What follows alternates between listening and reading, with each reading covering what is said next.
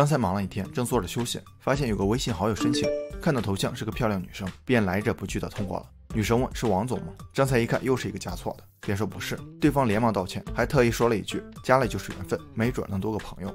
正准备删除好友的张三停了下来，随手翻了翻女生的朋友圈，发现女生不仅人长得漂亮，还人畜无害，喜欢发一些养猫的图片，缘分就是这么神奇。张三也养了一只猫。与此同时，距离张三3000公里以外的菲律宾，有一个叫李四的小伙长舒了一口气，心想终于钓到了一头肥猪。有些小伙伴可能一眼就看出来了，这是典型的杀猪盘，就是利用网络交友诱导受害人投资赌博的一种电信诈骗方式。有些杀猪盘甚至能用短短几个月时间，就从受害者身上骗走几十万甚至上百万。今天咱们开门见山，用张三这个例子聊聊杀猪盘的来龙去脉。退后，我要开始装逼。咱们都知道，很多行业都有托，卖酒的有酒托，卖茶的有茶托，卖摩托的有摩托。这个应该没有。网上 DB 为了招揽生意，也有所谓的托。后来人们发现这种模式很费劲，反正都是让人赔钱，不如直接把人骗进来，一宰更省事儿。于是新的诈骗模式就形成了。由于这个过程很像养猪杀猪，业内人士亲切地称之为杀猪盘。与其他骗局的短平快不同，杀猪盘最大的特点就是放长线养大猪。毕竟感情这种事儿，时间越长陷得越深，杀猪盘是养得越久杀得越狠。2020年5月，重庆钱江的一起杀猪盘网络诈骗，涉案金额达到1109万。同年10月，陕西安康一起特大杀猪盘，涉案金额更是高达1.9亿元。不仅涉案金额巨大，而且很难找到有效的线索，因为这些人一般都藏匿在菲律宾、缅甸等东南亚地区，作案手段要远远高于秦始皇打钱这种低级骗局。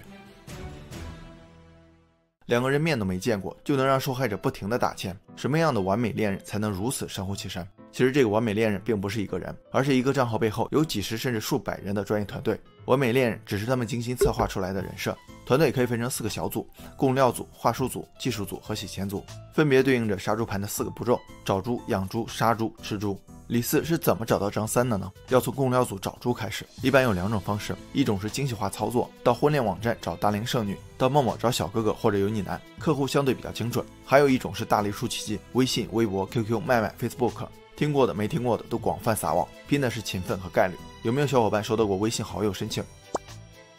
就属于第2种方式。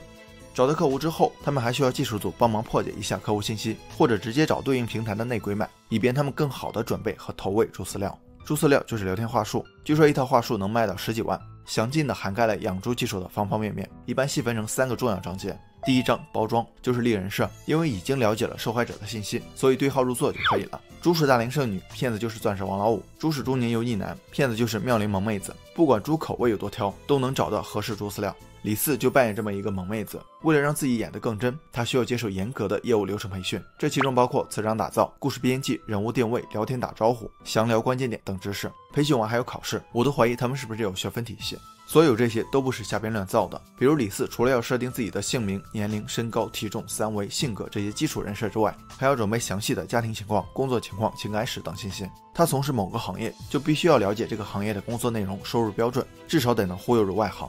这里边有个难点，你想李四一个抠脚大汉，上哪去找这样一整套美女的生活照发朋友圈呢？其实并不难，技术组去香港、新加坡等地区的社交网站，采集一些4、5线网红、艺人、模特的资料，一抓一大把。而且这些照片还会按场景分类，什么时候该发什么照片，要什么有什么。张三看到李四喜欢猫，其实也是因为自己的信息泄露，李四配的猪饲料而已。第2章聊天，可以理解为养猪，从认识到熟悉再到确定关系，每个阶段的话术都有所不同。你可能会觉得男的演男的还好，反串演女的自己都觉得别扭，对吧？其实你想简单了，他们不仅要演女的，有时候还要演同性恋。长期的培训和磨练早就把他们打造成影帝级的水平，说不定每个人枕头底下都放着一本演员的自我修养。另外他们深知恋爱心理学，比如绝不当舔狗，该有的脾气必须有。再比如男神聊天叫撩妹，屌丝聊天叫骚扰。还拿张三来说，李四有时候撩到他心痒痒，有时候又变得冷淡，这样一收一放就像钓鱼一样，搞得张三晕头转向又牵肠挂肚。而且李四还会时不时的示弱，问一些问题，求助一些小忙。这在心理学上叫做富兰克林效应，就是谁付出的越多，谁就越容易产生好感。当然有时候也并不完全顺利，毕竟张三也不是傻子，会怀疑李四是不是骗子。出现这个迹象，李四完全不慌，反倒是臭骂了张三一顿，然后扬言要拉黑张三。不出意外，张三马上道歉，两人的感情反而又一次升温。这样持续养猪几个月，李四就开始观察两个人的感情走到了哪一步，看准时机准备杀猪。第3章叫钓大，其实对应着激动人心的杀猪环节。